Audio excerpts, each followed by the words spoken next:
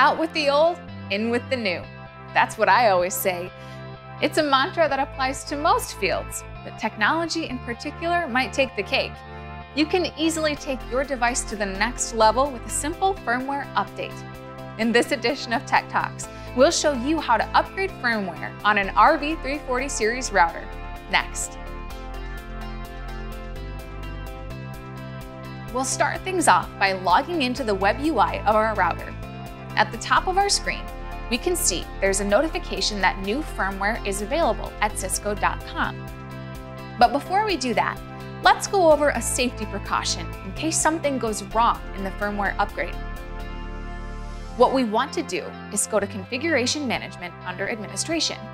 For our source option, we'll leave it at Running Configuration, but we'll change our destination to Download to PC.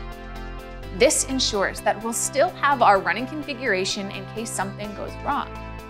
We'll apply these changes, and we can see that our configuration downloaded successfully. Now it's time to upgrade the new firmware. This is a pretty straightforward task. We'll stay under the Administration tab, but this time we'll go into File Management. Under System Information, we can see our current firmware version and the latest version available.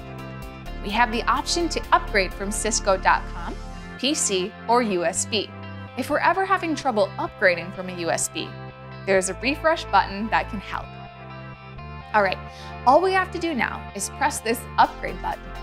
This will reboot the device, so we need to make sure we do this at an appropriate time. We can watch the download progress below. And just like that, we have the latest firmware version. That's how to upgrade the firmware on an RV34X Series router.